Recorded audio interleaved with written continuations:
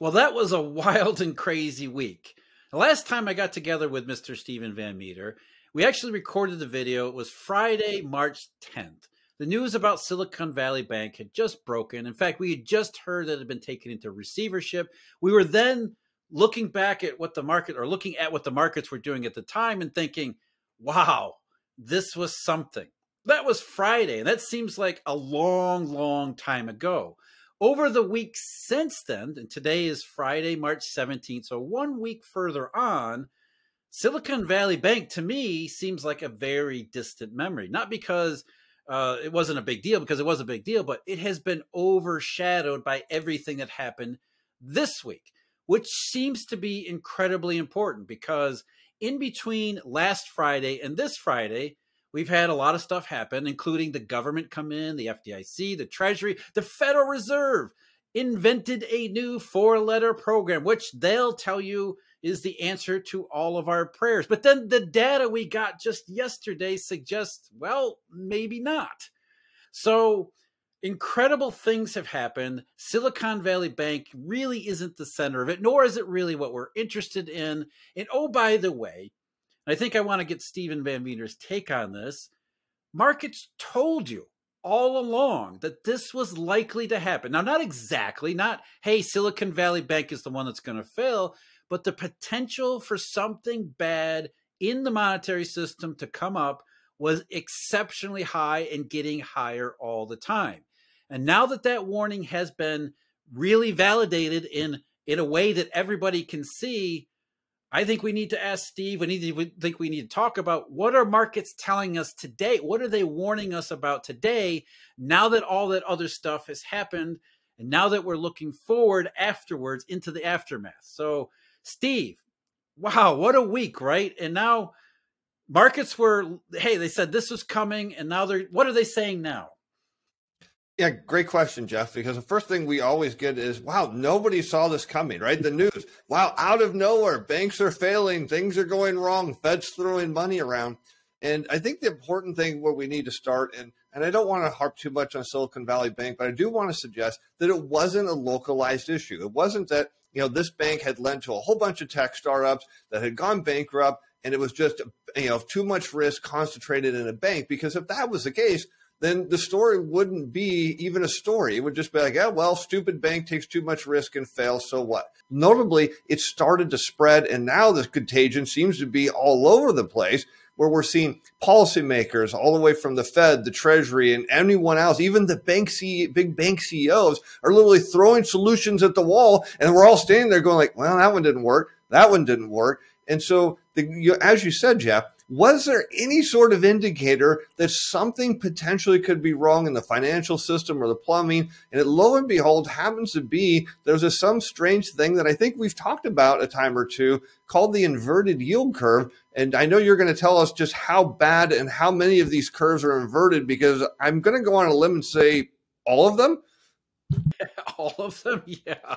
It's everywhere. I mean, you're right. It's suddenly everything seemed to be fine, or at least everybody was told everything was fine. And then all hell breaks loose. And what we hear from authorities is, well, everything is still fine. We've got this covered. We've got all of these things. We've got the BTFP. As you said, the big banks have got together and cobbled this rescue plan, which sounds a little bit too much like LTCM or Lehman Brothers or any of the other rescue plans that have been cobbled together throughout the years.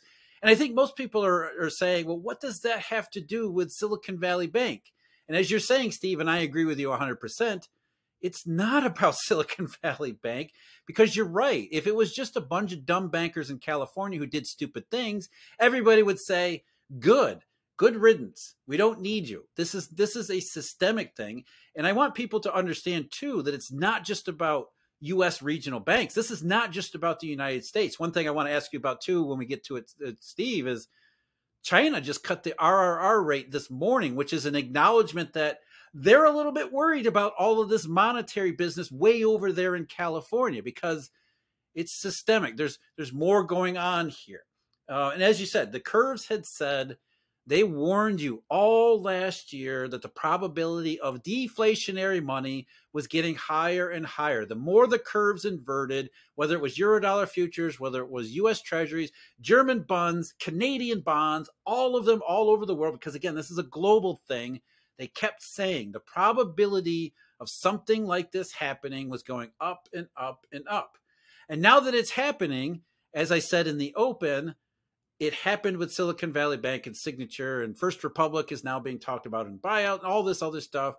The markets are saying that wasn't the end of it. That was sort of the beginning. That was the confirmation that everything that we had been worried about is actually something to be worried about. And looking at where the curves are now, what they're saying is there is much more to be worried about, not in the months ahead, but maybe even the weeks ahead. Jeff, that is exactly what I'm concerned about, because if you said, hey, blindfold Steve and say, here's the setup, right? People are running to the Fed discount window out of, the biggest rate in history. There's collateral shortages. All the curves are steeply inverted. There just seems to be banks failing, panic happening, weird bailouts going on. And you said, guess where we are in the cycle, in the economic cycle? I'd say, oh gosh, Jeff, we're at the depths of a recession. We're in the middle of a huge financial crisis. And if you said, Steve, what if I told you that unemployment claims were just still right around 200,000?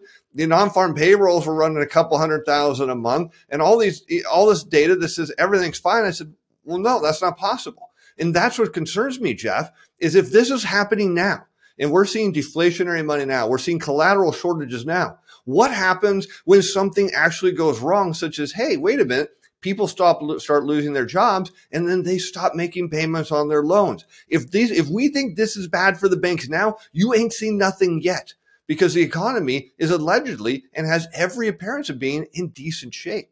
So yeah, we've got a problem here. And China is far smart enough to figure it out, because they're on the other side of the demand equation. If demand in the U.S. is going down, they are going to see it, because their factories are going to not have the new order growth that they need to see. And yeah, they've got every reason to cut, because they came out of their, lockdown, and what happened to their economy? It's kind of just tripped over itself.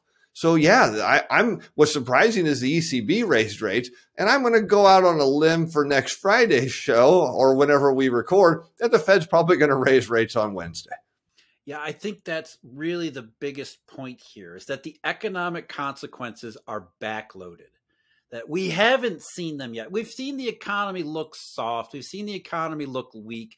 The hard data is, well, that's concerning, but it's not alarming. Just today, we got industrial production in the U.S., which was flat. Certainly not something to be completely upset about. It was negative year over year, which is usually a recession signal, but it's not, set your hair on fire and hedge like it's the end of the world. And I think that's one of the reasons why we saw such epic, huge moves in markets after Silicon Valley Bank during the week, is because the market said, this is deflationary money today that is going to have even bigger consequences tomorrow, the next day, and the next day after that. And then it's just been one after another after another. And you're right, the Chinese are looking at this and saying, unlike the Europeans who said, hey, everything's great, we've upgraded our economic outlook. I mean, it's just that ridiculous. The Europeans are doing one thing, the Chinese much more pragmatic, apparently saying, this is probably going to be trouble in China too. So as you're saying, Steve, I think that's one of the biggest reasons, the primary reasons that we saw such epic hedging this week, well beyond anything we saw in 2008, is because the consequences aren't limited to right now. It's not just one regional bank or two regional banks. There's going to be financial fallout, and there's going to be economic fallout, and it's going to be pretty darn severe. Right. And the funny thing is, Jeff, and you've seen this, we're seeing policymakers around the world. We'll just exclude China, because maybe and I'm not suggesting that their cutting rates fixes anything, but at least it seems to be an acknowledgement that, hey, we don't know what's going on in the rest of the world, but if we've been going up, let's try going down. Maybe that will help. I mean, and that's generally what central bankers do. If one thing doesn't work, you just do the opposite, and somehow magically things fix themselves. But what we're hearing from all these people and all these experts is, The issue is with inflation. There is no systemic banking crisis. Now, I get it. If it was just Silicon Valley Bank, we could just say, hey, you know what? Let's just set that aside and say, again, dumb bankers making dumb things. But it wasn't. There's more than one bank. In fact, we saw out of Europe, we saw Credit Suisse having problems, needing a bailout. So you start to look around and say, how is this not a systemic crisis? And again, policymakers don't get it, because I'm going to throw this on the table, Jeff, for you. Is there anything that you can think of that could be maybe more deflationary than a banking crisis? Because, when consumers get afraid of their money, I don't think they go out and spend it. I don't think like, hey, you know what? I'm worried about that money in the bank. I think I'll go buy a new car or go out to eat. No, I think they sit at home, panic and worry about their money and start moving things around and stop spending. And I think in the past, we've seen that when there's a banking crisis, boy, it is very deflationary. Yeah, there's two things right there. Number one, as you said, consumer spending. Just today, the University of Michigan released its consumer survey that fell not sharply, but it fell back toward the lows, which I'm not sure exactly when the survey was conducted, but I got to imagine the survey wasn't conducted entirely this week. So maybe the real consumer sentiment is already starting to plummet, when consumer sentiment had been improving for several months as consumer price pressures had declined. So again, something to look forward to in a negative way. But you're right. Inflation isn't a problem during a banking crisis, and we know that it's a banking crisis. We knew it was going to be something like this because markets had told us ahead of time. And what we've gotten over the last week is just more confirmation that this is truly a serious deflationary monetary outbreak. And we even got a data point yesterday from the Federal Reserve itself that basically, I don't want to say it proves it, but it's more solid evidence that the entire system has experienced a deflationary spasm. I'm talking about, of course, primary credit, or what used to be called the discount window. The discount window that in its modern incarnation was the emergency funding window. If you still think of the Federal Reserve as lender of last resort, which you shouldn't, but if you do, this was the lender of last resort tactic. And what they reported for this week as of Wednesday level was 85 billion. Now, what is 85 billion? 85 billion is far and above anything we saw in 2020. 85 billion is like we saw in the marketplace, late September 2008 and early October 2008 territory, which tells you this wasn't just a couple dumb bankers in California who got their bank into trouble. Suddenly, a lot of small banks found that they were shut down from wholesale markets and had no other option but to go pleading to the Federal Reserve for some limited funding. That's a systemic issue. This is beyond Silicon Valley Bank. And Steve, we've talked about this a little bit more off the air than on the air, but in terms of a systemic issue, just thinking about it big picture, forget Silicon Valley for a minute. We know that regional banks, smaller banks have been bled dry from cash. Their cash cushions have gone down, and that cash is migrated up into the larger banks. So the question isn't about the smaller banks as much as why aren't the larger banks redistributing the cash back to the smaller banks, which is what left Silicon Valley Bank exposed. That's where I think we need to be talking. Don't you think that's the same thing, Steve?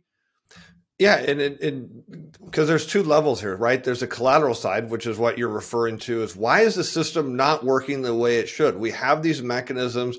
The fact that you're seeing I want everyone to understand the fact that you're seeing all these people, all these banks go to the Fed, this is not normal because there's a huge negative stigma, right? This is like going, being 50 years old and going to your dad and asking for money, right? It just doesn't play well, right? You just don't do it. So when you see all these banks go to the Fed, what it's telling depositors is, hey, I don't know what's going on over here at my bank, but something must be really bad if they're going over there, which is only, in my opinion, Jeff, going to make this worse because people are going to panic more. But yet you see this huge draw on the credit line. You're seeing the mechanisms, the collateral systems that are supposed to grease the wheels. And why shouldn't we see this? The big banks have boatloads of money. I mean, they've got so much money, they brag and say, we don't want all this money. Well, great. They need it. You got it. Why don't you force it back down to them through the systems in play? And it's not working. That's a big question. What is causing this whole freaking system to seize up?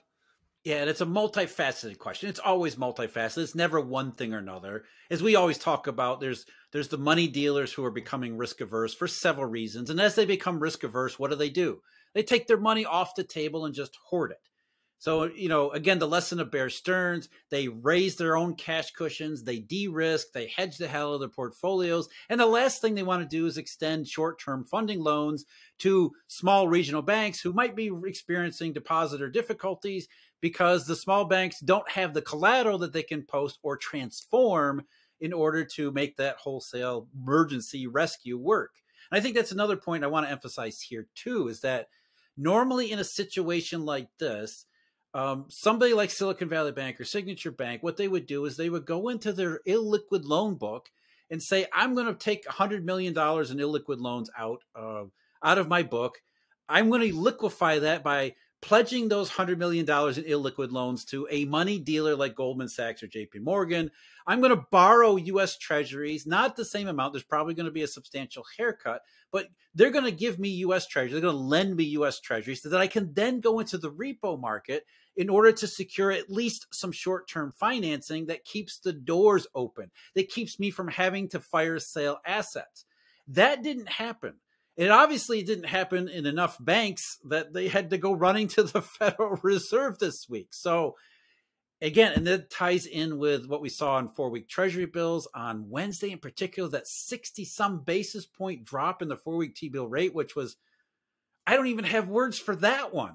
So it all wraps up into they are systemic issues. They're the same systemic issues that we've been talking about. They're the same systemic issues that have inverted curves all along.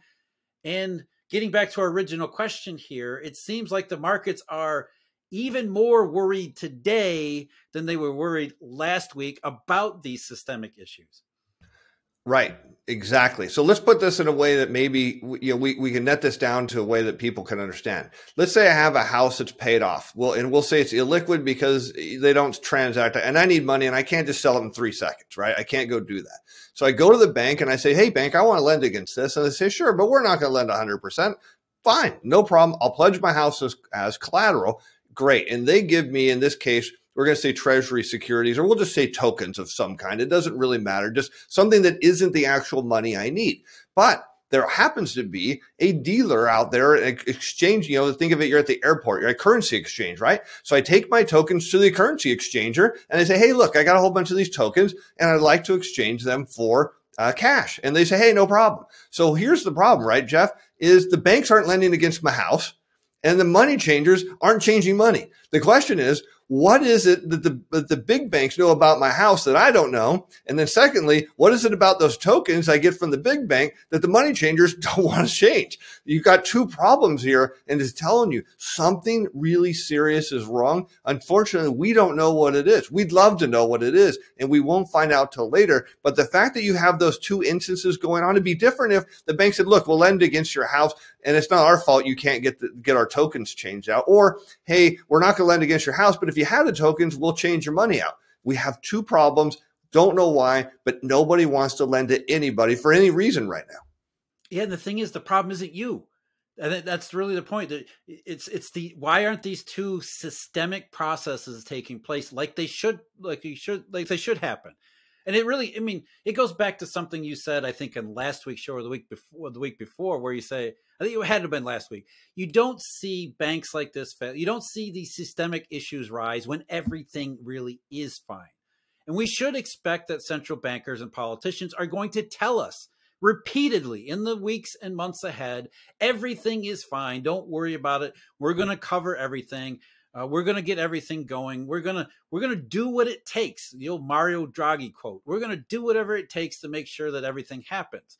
And yet when you see 2008 levels of swings in the market, 2008 levels of use of the discount window, a beyond 2008 level of collateral run on a nondescript Wednesday. Well, it wasn't a nondescript Wednesday. It was March 15th, which is something we always talk about. But either way, when you see these types of things, it's, first of all, it's not fine. But second of all, and this is the most important point, back to Steve's point, it's going to have a continuing cumulative effect over the weeks and months ahead, that we have not seen the ultimate consequences of this yet. And that, more than anything, just in very basic, broad terms, explains what we're seeing in the marketplace. Steve, one last thought here. You know, Jeff, I think you almost took the words out of my mouth, because I think that's the issue here. As we come up to the Fed meeting, right? What we're going to hear from Powell, we fixed everything. We've got this new thing. And the question that you and I would ask is, well, why didn't you anticipate this? Why didn't you have this program? And why is everyone standing at your discount window instead of over here? And how is it you have no clue what's going on? Well, the answer is they don't. But we know on Wednesday, Powell's going to say, hey, everything's okay. We got this solved. And inevitably, they're not going to have anything solved. Yeah, the market's just not buying. One last thought for me. Right now, Eurodollar futures, the curve is entirely verted from the front down into the blues, which means the market is expecting another rate hike. They are expecting another rate hike, but that will be not just the final hike, is very likely to be the next meeting after that. We start seeing rate cuts. And once the rate cuts happen, what's being priced into the marketplace right now, as I speak on March 17th, is a rapid series of rate cuts in relatively short order. That doesn't sound fine at all to me either, Steve. Nope, sure doesn't, but we'll be here to cover it. Okay, yeah, we'll look forward to seeing you again next week. Take care.